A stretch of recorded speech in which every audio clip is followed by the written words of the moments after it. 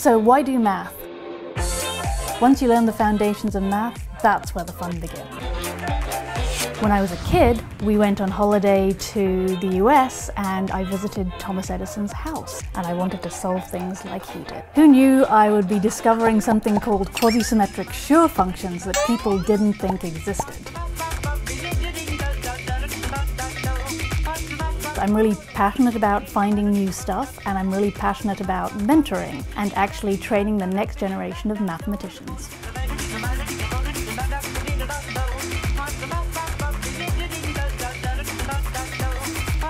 Math is for everyone, so if you love it, you work hard, you'll succeed.